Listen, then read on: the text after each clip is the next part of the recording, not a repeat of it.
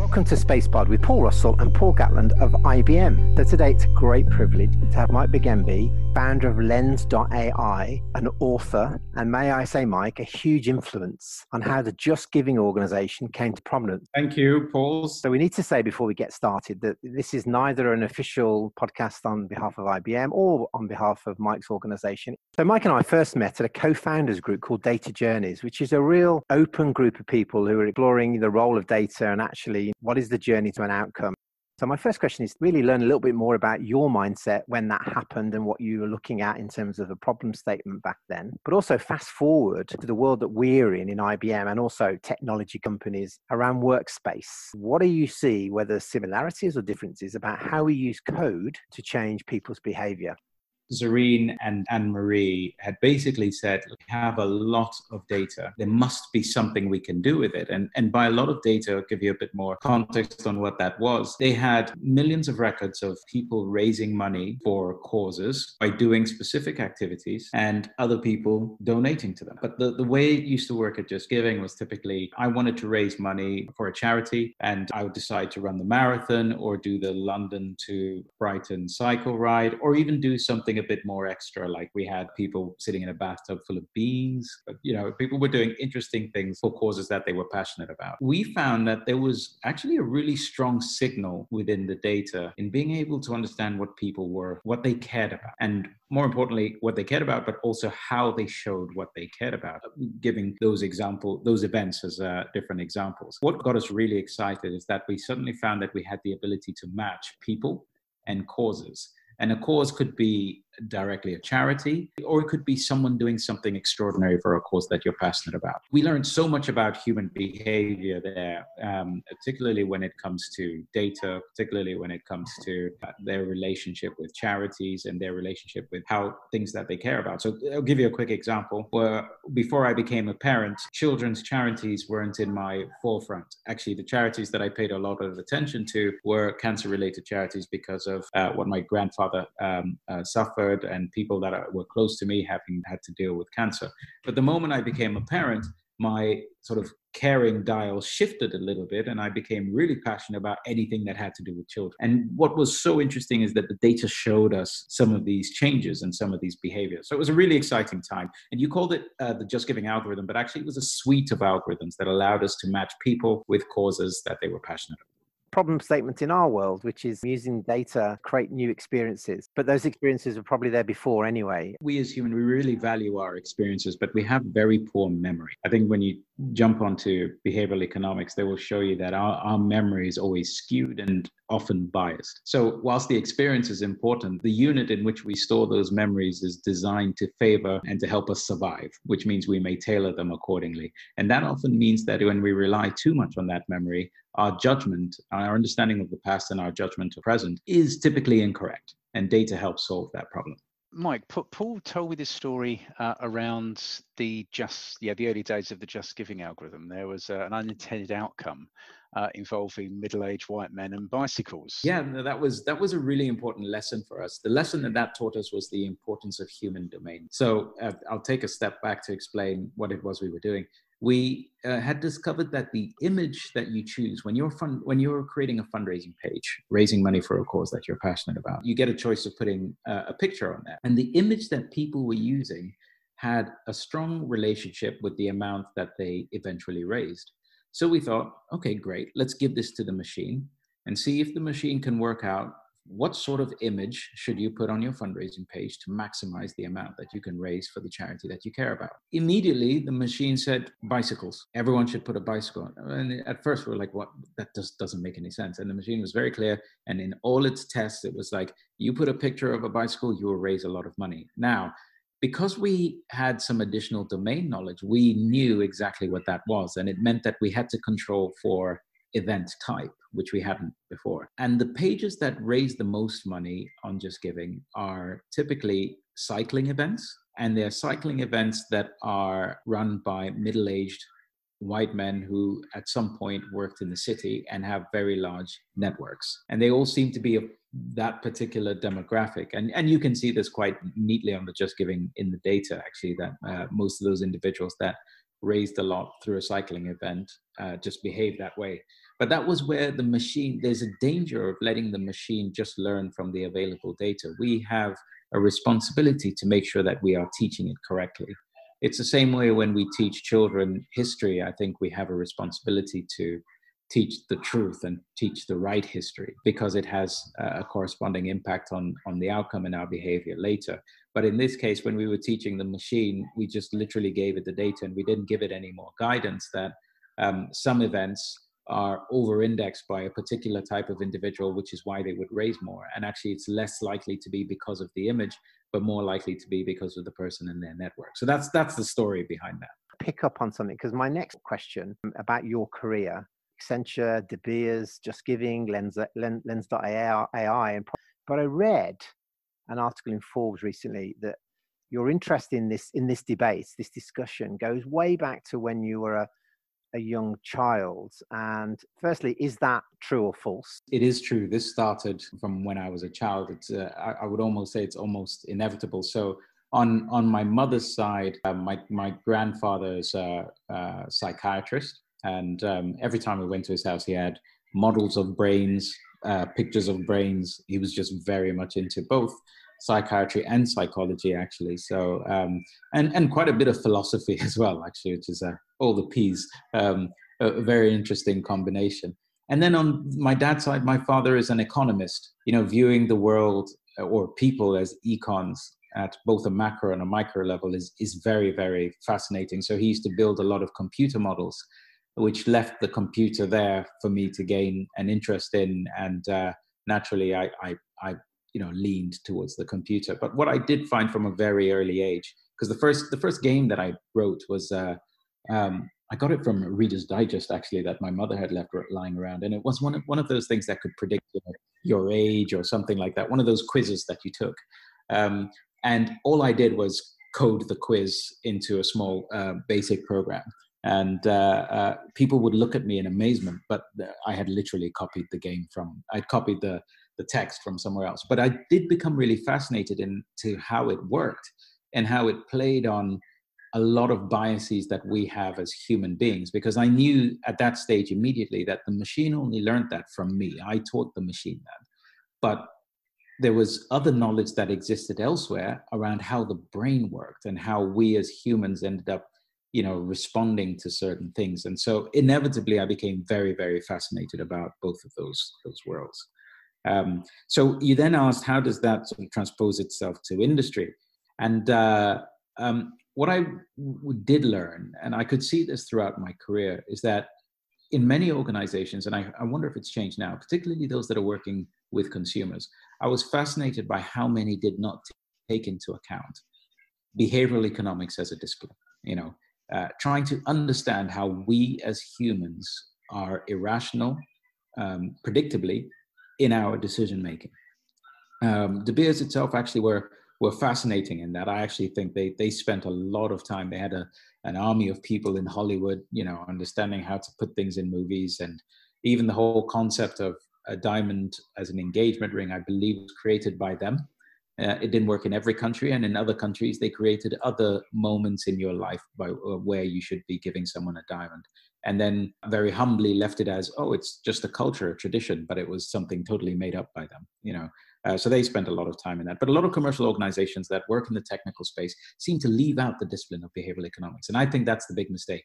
The power is when you merge the two. Go back to that example, and there's going to be many, many more. The machine was not at fault. So the machine did what it was asked to do. So during that process of taking data, asking the machine to look at it and getting the machine to tell you what it sees, if it was a maturity curve of 0 to 10 in terms of getting that bit right, in terms of applying trustworthiness to what the machine's saying, where would you put the industry? Yeah, and you know what? I'm going to be controversial here and say the industry, on a scale of 1 to 10, 10 being they're right there where they need to be, the industry is at 2. You have to remember that human beings, we learn from experience, machines learn from data, but that data is coded experience. So there's two things that are going on here. Number one, the experiences that are coded might already have a biased view of the world. And so take, for example, you're trying to hire someone to be a developer at Amazon. And you take all the historical data of all the previous developers at Amazon. and tell the machine, all right, find out what the best developer should look like. And the machine says, okay, they need to be white, long dark hair, and listen to death metal. Inevitably, the machine will then penalize any CV, that's a CV of a woman or a CV of a person of color. Now, this isn't to say that the machine was coded poorly, but the historical data wasn't representative of, I mean, it was representative of what was taking place, but it didn't sort of address the problem in the system to begin with. All we have done now is mechanized that problem, right, and removed it away from our responsibility. So, and why does the industry, why do I blame the industry on that? It's okay, so the industry therefore needs to be aware that the data that we have may not be fully correct. So we have to be really careful about what the machine tells us. I'll give you a quick example.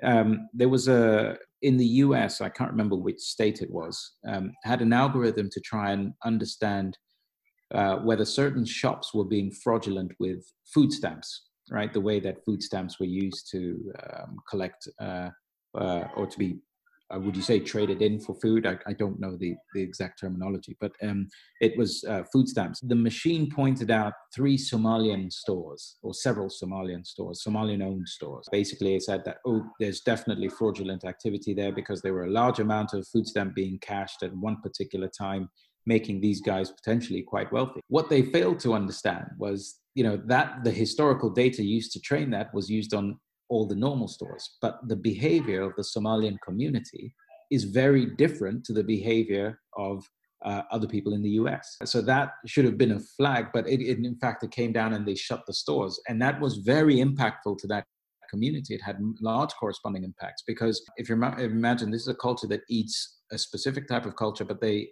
a specific type of food, but also their shopping habits are very community based and they all happen at one go, and so they would gather all their food stamps and do it all together. And one person might go and take food stamps for 6 families, say, for example. Now, this would flag in the database as fraudulent activity, but that's because it was taught based on a very narrow set of data. And so that's where I say that the industry must sort of be aware of the data that we have is not fully representative of human behavior as a whole. It's representative of perhaps portions of behavior. The second part that the industry is lacking on is just diversity in the people who are writing the algorithm. Why that's important is because they would probably make the same mistake with the data. They are more likely to catch it when they do the testing. At the moment when we test an algorithm, we typically test it for accuracy. How many times out of 100 did it get the answer right? And we also tested for things like precision and recall, which is how many false positives and false negatives did we get? And that really depends on the situation. So, for example, if you think of a virus, false negative is actually really, really important because it means you might be releasing someone into the population that would spread the virus. So you don't want any false negatives. But equally, you can have another instance where you have a false positive that has also detrimental effects because it may result in someone, again, take a virus example, but it may result in someone thinking that they have a condition when they don't and get depressed and so forth and all the ramifications.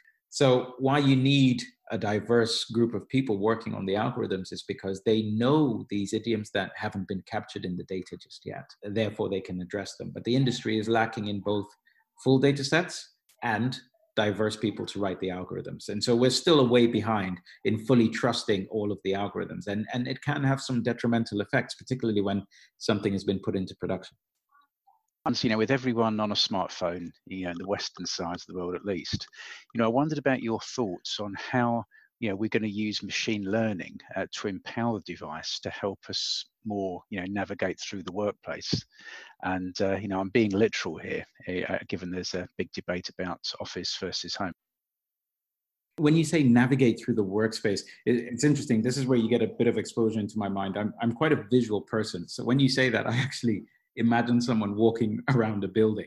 From one aspect, it can be someone with a smartphone looking at a floor plan, trying to get from A to B, or it could be, how do I navigate through a certain process, within that workspace. So, again, I was just, really, I guess you can take the question in any sort of context, Mike.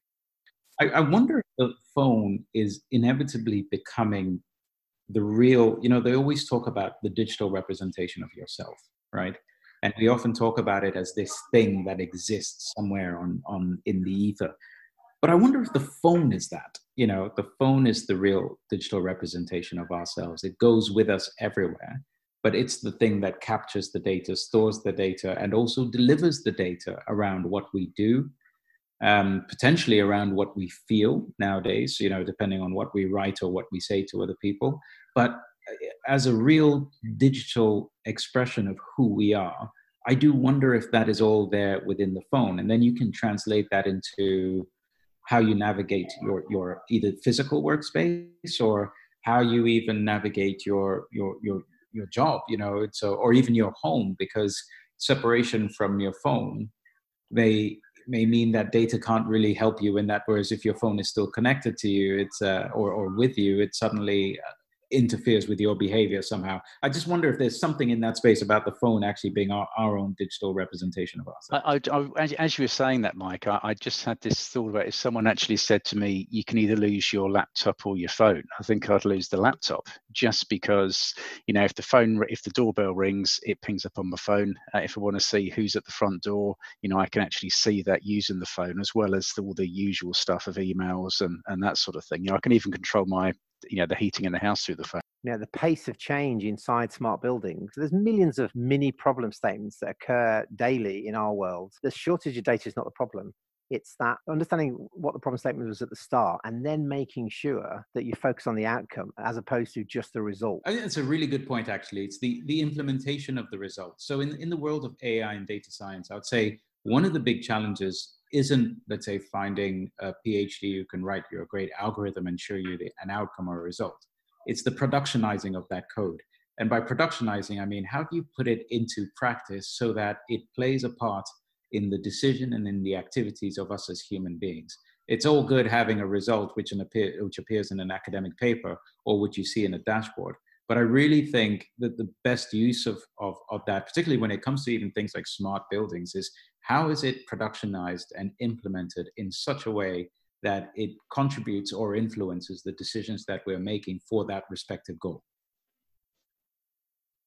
Any organization that I work with, or anybody who's doing anything with an algorithm that is centered around human behavior, there's three sort of core elements of data that I always look at.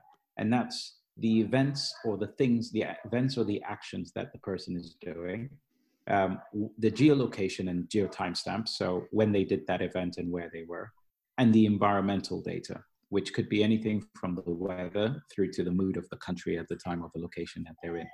With those three categories of data, you do effectively have a laboratory of human behavior, and you have a laboratory of that individual's behavior.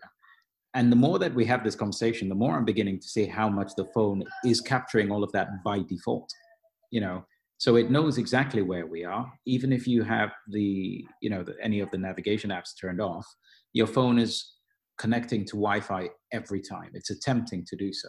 And the list of every Wi-Fi that it has attempted to connect with is stored in the phone. So it always knows where we are at any particular time. Environmental data as well, from the weather through to, news, all of that sentiment.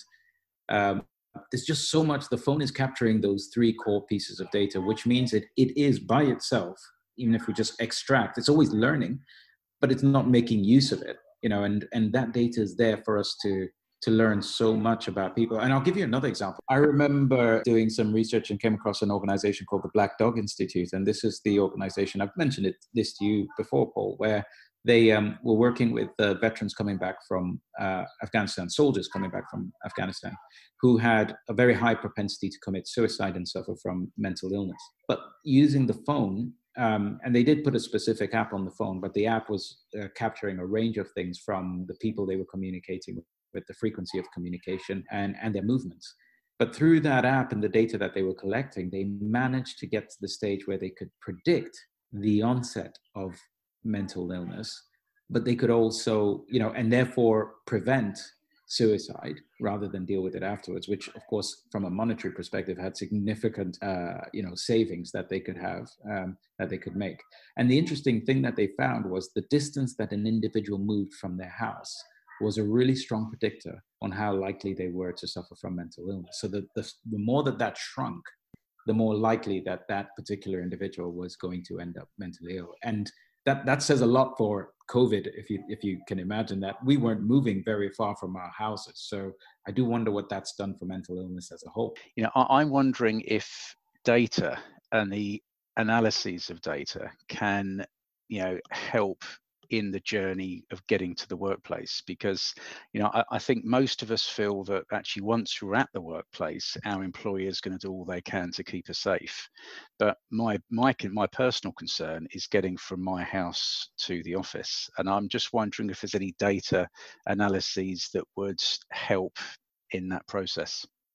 Because I think we're missing a lot of data from there. And, you know, one of the things that I think COVID has done is accelerated digital transformation. Or what's the acronym I came up with the other day? CADA, COVID accelerated digitization and automation. COVID accelerated digitization and automation. Yeah, so that's the world we're in right now. People have had to, I think Gabe said it the other day, jumped 5 years worth of digital transformation in 2 weeks. And automation is happening right now as well, where I've seen a huge uptake in people trying to learn about RPA, robotic processing and automation, primarily because they're sitting there saying, we need to continue to produce, and I can't rely on the human. So it's really important that we start capturing a wider set of data, because it's actually still quite narrow. Digital twin in other industries for us, you know, manufacturing, automotive, aerospace, great examples of where you can create a digital representation of the physical. When you then move into the loosely coupled buildings and people and their journey to work and, you know, all those events are very analog in one respect. The complexity goes through the roof. And yet we're still trying to use the same type of thinking in the manufacturing world to say, if I can manufacture a car like a Tesla, surely I can manufacture a building that gives you the best possible digital experience. No, not necessarily. I think is the general gist of the industry, and maybe looking in the wrong area. But there is a fantastic point that you've made there, and that we, particularly working with technology, trying to make things smart, forgetting the human is the biggest mistake. And the human is actually a bit more complex than we give it credit, you know. And I think when you accept that degree of, would you call it, I think in scientific terms, we would call it, it's the difference between randomness and chaos. And chaos being the fact that actually everything is predictable, but you need to know every single variable, right? And randomness is true randomness. You have no idea what will happen next. Whereas, and I think with humans, there's a good degree of chaos, where the danger is most of the data that we've captured is imperfect. We don't have all of the data, and therefore you can't really get a true sense of what to do and what not to do. So we can't forget the human, because the example that someone gave me one time is, we often think that with machines, we're replicating the 5 senses. You know, they can hear, they can see, but scientists have now found 21 senses, right? Within human, you know, so how do you replicate those? How do you replicate the sense where if you close your eyes, you can still touch your nose without knowing the coordinates of that, you know? And that's not any of the 5 senses, but it's a sense of knowing where parts of your body is or are without even being able to look. Mike, it was an absolute pleasure today, and I really enjoyed talking to you. And it's just a pity we didn't have more time. Mike, so a huge thank you for your passion and attention today on SpacePod. Paul, a big thank you to you, of course, and to people who've listened. If you liked it, please tell others. You've been listening to SpacePod. Please stay safe.